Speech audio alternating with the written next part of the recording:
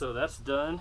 2-inch rods welded in place, 2 inches from the end of the plate, which is 2 inches from the end of the block. Now I can take this to the lab. The block will be placed like this.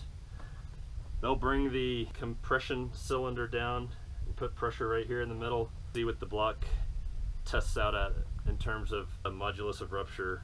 It needs to hit 50 psi. This block will probably hit 250, maybe even 300 psi. Per the New Mexico Compressed Earth Block Building Code, section 14.7.4.23, item K is modulus of rupture and describes this test. And like I said, not all labs will have this apparatus, so I needed to build this one for our local use so that I can go and get lots of blocks tested, and obviously it'll be good to have going forward. Thanks for watching.